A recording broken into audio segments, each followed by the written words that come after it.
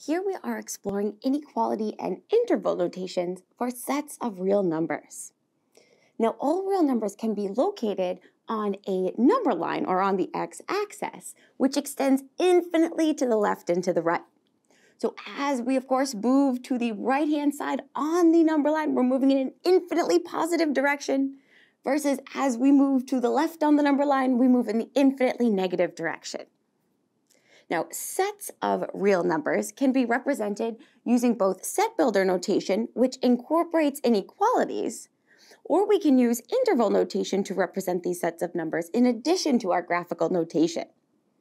So for the purposes of this review, we want to go ahead and let a, b, and x all be real numbers, and specifically such that the number a is less than the number b. So what this means is that when we're looking at the number line, if a is less than b, then a is always going to be to the left-hand side of that number b. So our first set of real numbers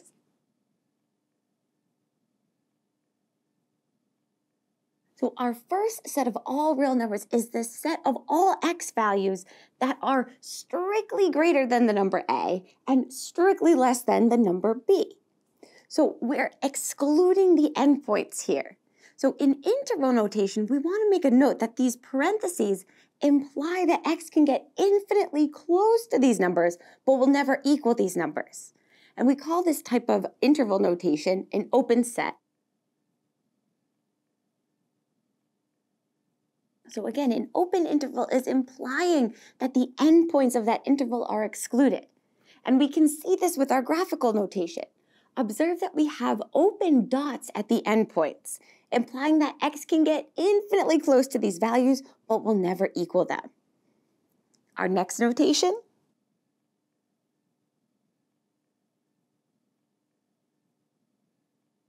So our next interval is what we call a closed interval. So notice the difference between case 1 and case 2. Here we have square brackets, implying that x can equal these endpoints. And we can see this in our set builder notation. We have the set of all x values, all real numbers x, such that x is greater than or equal to a and less than or equal to b. So our square brackets or closed interval implies that x can equal the endpoints.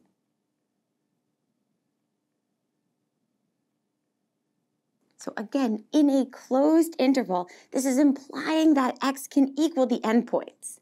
And we can better appreciate this with the corresponding graph. Notice here how we have closed circles at these endpoints, implying that x can equal a, be any number in between a and b, and can equal b. Our next interval.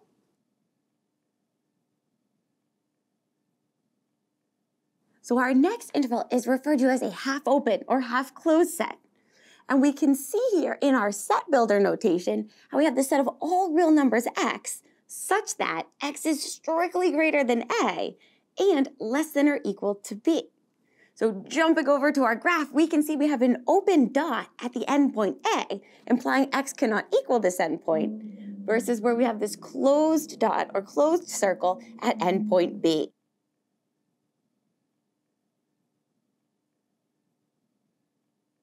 So our next interval, notice how we have switched the interval notation. Here, again, if we read this in our set builder notation, we can see that we have the set of all real numbers x, such that x is greater than or equal to a, but strictly less than b. And going over to our corresponding graphical notation, observe how we have the closed dot at point A and an open dot at endpoint B. Now, the remaining 4 interval notations are what we refer to as infinite intervals.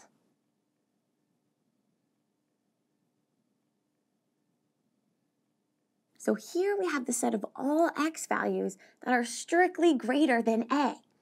And we can see this in our set builder notation as well as in our graphical notation. We know that x is strictly greater than a, so we draw an open dot at that endpoint, implying x can get infinitely close but never equal it. And then notice how we've shaded the region, growing in an infinitely positive direction. Very similarly, we can also incorporate a closed bracket at this endpoint. Now, the only change with this next interval notation in case 6 is that we have the square bracket at endpoint A, implying that x can be any real number greater than or equal to endpoint A. So on our corresponding graph, we can see we have a closed dot at this endpoint.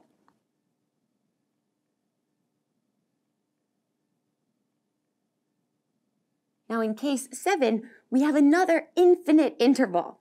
And this is going to be the set of all real numbers x, such that x is strictly less than endpoint B.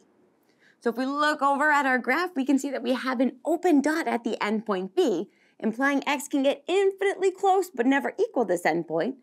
And then we've shaded the region growing in an infinitely negative direction. And last but certainly not least, so in our last interval here, we have the set of all real numbers that are less than or equal to endpoint B. So the only difference in our graphical notation, or in our set notation as well, is that we now have a closed dot at endpoint B, implying that x can equal this value.